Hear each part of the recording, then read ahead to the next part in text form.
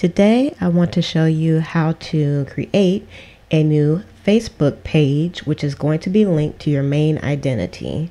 So if you look at the screen here, you'll see I'm in my main identity, which is Elizabeth Hall, and this is my personal Facebook account. I'm actually going to create a new page today because I'll be doing some authoring and I would like to have a separate page for that.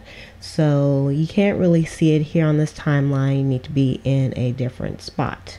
I'm sure there's many ways that you can do this, but this is the way that I found. So first I'm going to go to home, which actually takes me to the news feed, but I need to be here where it says pages feed.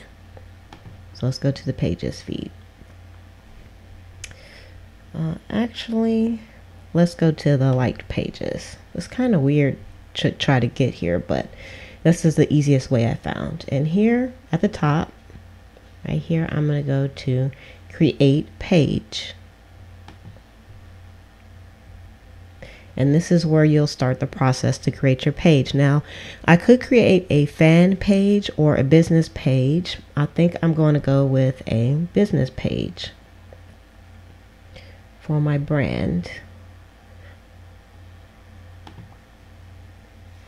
And it's going to ask for a company or a category.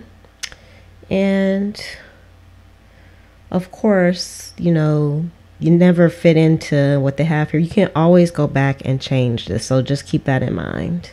So for now, I'm just going to put the small business, and the company name is actually going to be me.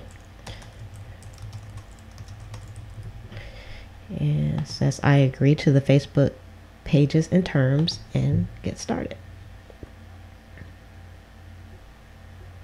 Just got to give my computer a little bit of time to catch up. Seems we have a slow connection today. And then you just go through the process of fixing your page up. So I'm just gonna put a little description here.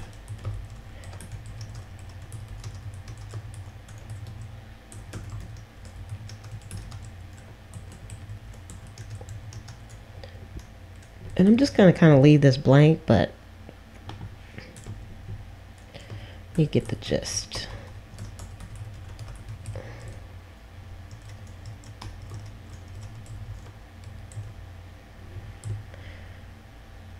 All right. You can actually put in a couple of websites if you wanted to. So from here, we're going to say save, and then I can upload a picture from my computer. And I'm not going to do this right now either. I'm going to skip all of these steps just so we can go to the end.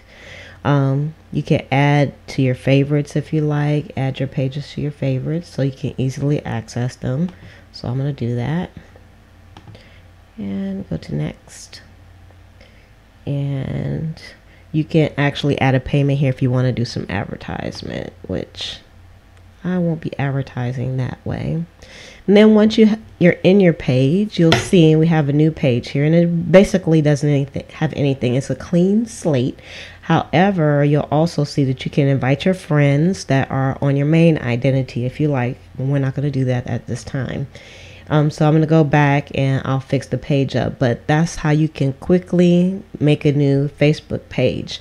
And this page is separately seen from your other pages. It's a business page. It works a little bit differently.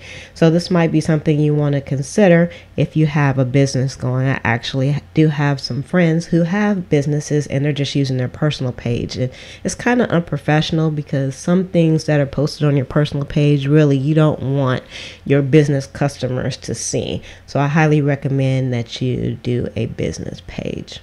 And that's it for today.